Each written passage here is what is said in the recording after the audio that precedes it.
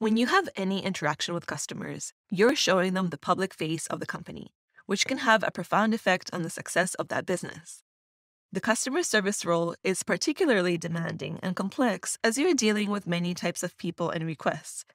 This makes it crucial for anyone in a customer facing role to be trained, to develop and maintain a positive attitude, and also remain calm and professional during challenging situations when dealing with customers. A positive attitude doesn't just promote better relationships with customers, but it also makes you, a customer facing professional, feel better about yourself and your work.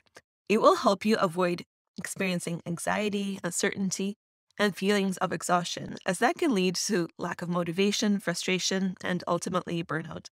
Here are 5 practical tips to successfully cultivate the positive mindset that will help you succeed in your work.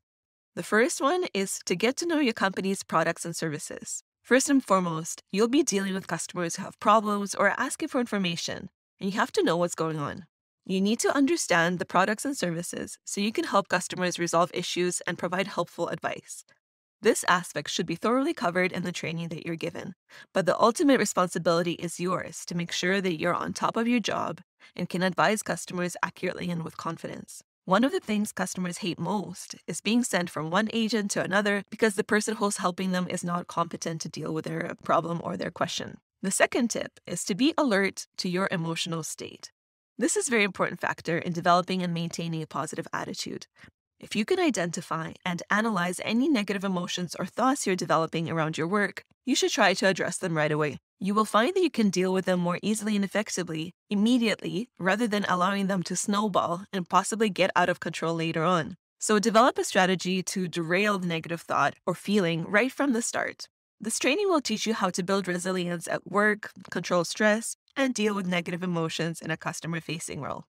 Now, tip number 3 is to surround yourself with positive people. While you can't choose the people you work with, you can limit or avoid getting involved with negative people. Negativity can affect your mindset, so avoid as much as you can to be exposed to it. This means to steer clear of gossip and repeating rumors. These can be destructive, negative, and detrimental to building good team spirit and positivity towards the company you work for. Instead of complaining, focus on things you love about your job and what makes it rewarding. A positive attitude will help you overcome challenging situations and build strong relationships with your colleagues and customers. Tip number 4 is to smile and start each interaction on a positive note. If you smile, you may very well make the people around you smile as well. A genuine smile is a simple but effective way to not just make yourself feel better, but it will more than likely carry over to your coworkers and the customers you're dealing with.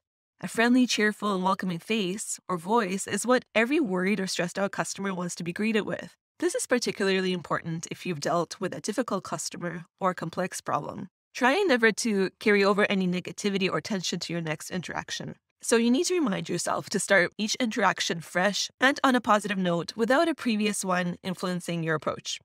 And finally, tip number 5, put yourself in your customer's shoes. If you can manage to see the situation from the customer's perspective, that's a very positive start to your interaction with them. Show the customer that you understand their situation and that you will do your best to help them quickly and efficiently. Doing so will diffuse a stressful situation and make the customer less aggressive or defensive.